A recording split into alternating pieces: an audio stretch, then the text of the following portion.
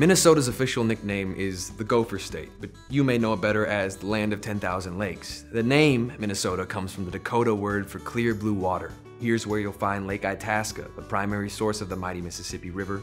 There's the Upper Red Lake, Lower Red Lake, Mille Lacs Lake, and then there's also Lake Winnipesaukee, which is just fun to say. With all those lakes, it's no surprise fishing and boating are so popular in Minnesota. And one water sport even got its start here.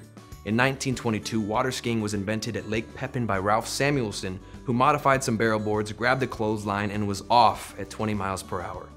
Time for some celebrity sightings in American literature. In Minneapolis, you'll find the Minnehaha Falls. This majestic 53-foot waterfall was immortalized in Henry Wadsworth Longfellow's poem, The Song of Hiawatha. Although Longfellow never visited the falls in person. The Laura Ingalls Wilder Museum is in Walnut Grove. Wilder was the author of the Little House series of books about her life growing up on the Minnesota prairie.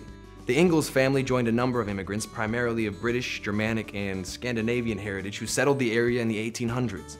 Those pioneers helped establish Minnesota, which became the 32nd state on May 11th, 1858.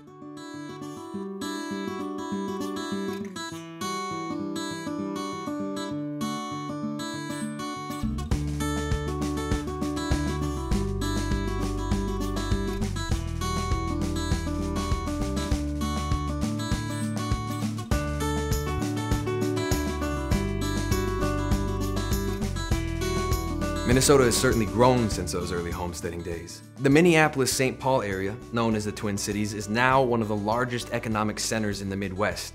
Nearby suburb Bloomington, Minnesota is home to one of the largest shopping malls in the US, the Mall of America. It's more than 4.8 million square feet. If you can't find what you need here, maybe you just don't like shopping. That's okay. There's also a wealth of historical attractions to explore in Minnesota, including the Grand Mound, the largest Indian burial mound in the upper Midwest. The Jeffers petroglyphs are another state treasure, over 2,000 ancient drawings carved into Red Rock Ridge by American Indian ancestors. This is also the site of the annual Starry Night Prairie Night event, which draws many amateur astronomers to the clear, dark skies, perfect for stargazing.